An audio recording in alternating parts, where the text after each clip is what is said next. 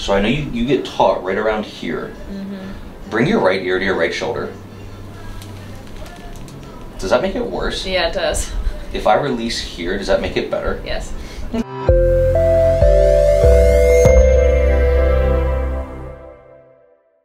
Hey everybody, Dr. Alec here. Today we're going to be talking about nerve flossing. So somebody who nerve flossing might be appropriate for is going to present probably one of two ways. You're either going to have neck pain plus some sort of pain along your shoulder blade or into your upper extremity, your shoulder, your bicep, potentially down even all the way into your hand. Or you might not have neck pain and you will just have pain in your shoulder blade, all the places I just described, but you can trigger that pain by moving your head or neck. So that's just kind of telling us that there is tension at the level of the nerve root or somewhere peripherally.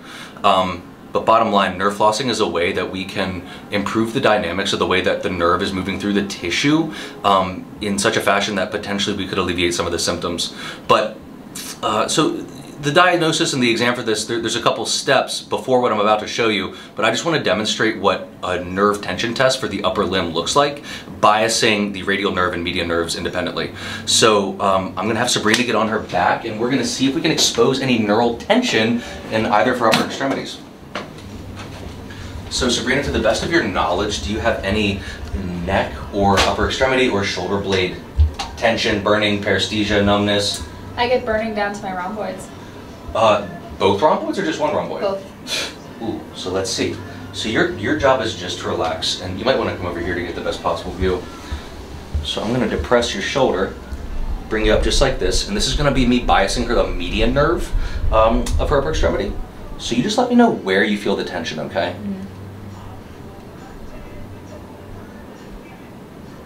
Right there. So where are you feeling that? Feeling my tricep? You feel kind this of in my thumb a little bit. Really? Yeah. Okay, so I would mark that as a positive upper extremity nerve tension test for her median nerve, because she really shouldn't be feeling this in her bicep, and she's not letting me get to full extension of her arm. So that's just kind of telling me that the nerve, now where the nerve is entrapped is a different story. So let's just check it out. So I know you get taught right around here. Bring your right ear to your right shoulder. Does that make it worse? Yeah, it does. If I release here, does that make it better? Yes. Okay, so that's what we call structural differentiation, and that's the ability of us to move the head and tug on the rest of the peripheral nervous structures to create tension, and that just tells us that there's probably a root involvement going on with you, at least in your median nerve. So now we're going to check out the other ones. This is going to be your ulnar.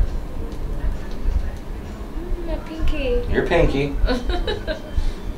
Anything else? No, just my pinky. No, purely pinky. So normal. So there's going to be a normal place where you feel tension and an abnormal, and that was a typical one.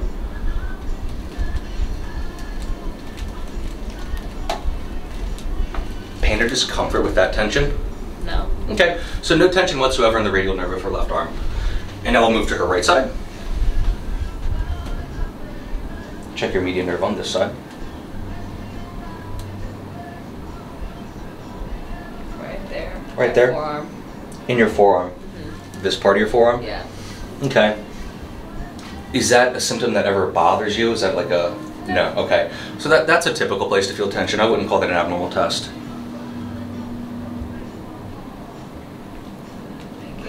Pinky exclusively? Yeah, just pinky. Okay.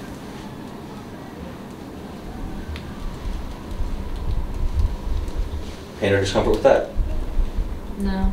Okay, so the rest of her upper limb tension tests were negative. The big standout was the median nerve on the left side. So that tells us that there's probably something going on in the lower to mid cervical area that could be addressed. We'll do another video on some of the manual therapy around what that looks like, but for right now, let me show you what the nerve flossing would look like. So if I could help you up, I'll have you swing your feet around and you can, yeah, I'll have you face just like this. So what the median nerve tension test is going to look like, or not the median nerve tension test, the median nerve floss, arm is going to come up, yep, that left arm to 90 degrees. I want you to extend your wrist backwards, flex your head away, and then extend your elbow. as you bend your head that direction. Ugly. So you're probably experiencing some tension in one of your fingers. Where is it? Pinky and ring finger. Okay, so make sure your head is truly bending that way as you bring your head back. Try not to let it dip. I know that increases your tension. So, yep, and follow. It goes through my hand now. Yep. So it's really common as you're doing this, you're going to probably experience some sort of pulling, numbness in the digits, maybe even your forearm as you're doing it. That's okay while it's happening. We're more interested in what happens after. And I wouldn't expect any miracles in the first set or two, but the idea is after you do, 4, 5, 6 sets of 10, the tension should begin to ease up, and the symptoms that you're feeling in your fingers and forearm, they should begin to alleviate. But just for the sake of folks at home who might be experiencing some pain in the top of their forearm or in this inside part of their forearm and down to their pinky, I'll show you what an ulnar and a radial floss looks like. So let's set up for the ulnar. Put your hand up just the same. Pinky out, excellent. Same as with the median, I want you to extend your head away. And as you bend your head into the same side and extend your elbow, flex the wrist down. Nice. And you don't have any tension there at all, right? Because you're in good shape. So once again, this is the move that you would be doing at the same prescription as before. Sets of 10, 4 or 5 sets at a time, and you would do this throughout the day, potentially 3 or 4 times. In the very last one is going to be the floss for your radial nerve, which is where you bring your hand up like this, head is bent away, same direction as the hand is pointing, and then as you internally rotate and extend your elbow, you're going to bend your head into the same side. If you have tension in your radial nerve, you're probably going to feel a pretty strong pull across the top of your forearm there where your radial nerve emerges.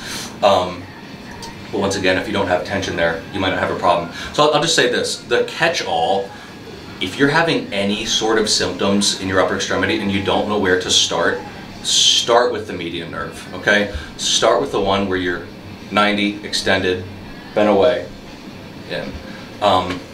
Okay guys, I hope that helped. We'll do a video on the manual therapy of this later. Thanks so much for watching.